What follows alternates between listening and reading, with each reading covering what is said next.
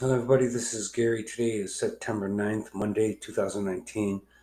It's 1:54 p.m. Eastern Standard Time in the United States, and this is my coping with schizophrenia vlog entry for today.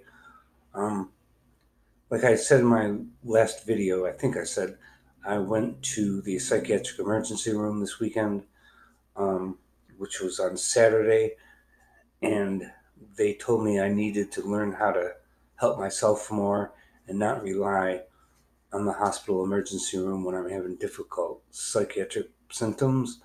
And there's some truth to that. I already mentioned that in my last video. I am trying my best to get outdoors and be with other people as much as possible because being isolated is probably what makes me go to the psychiatric emergency room. My ex therapist offered a crisis appointment, but those don't prevent me from going to the hospital. I already know what will prevent me from going to the hospital, and it's not a crisis appointment with a therapist. I have an appointment with my psychiatrist coming up this Thursday, and today is Monday, so that would be the 12th of September that I have that appointment.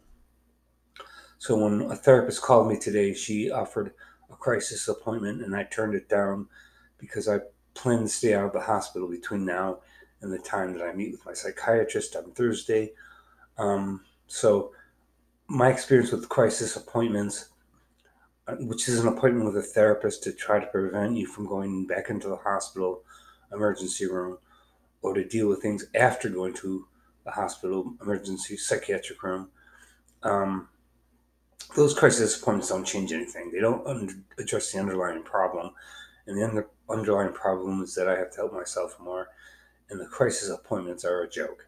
So I have no intention of keeping those. And I will be seeing my psychiatrist on Thursday to discuss my meds, mostly more than anything else.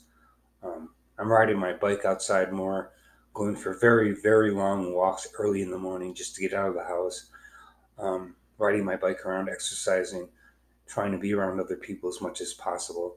And I think if I continue to follow this course, I'll be able to stay away from the hospital emergency room and see my psychiatrist on Thursday and stay out of the psychiatric emergency room after Thursday indefinitely because I already know what I have to do to help myself and I already know what causes me to go to the hospital.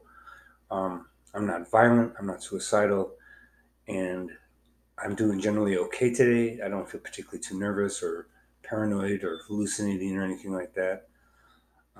If anybody has any suggestions, comments, put them in the comment section.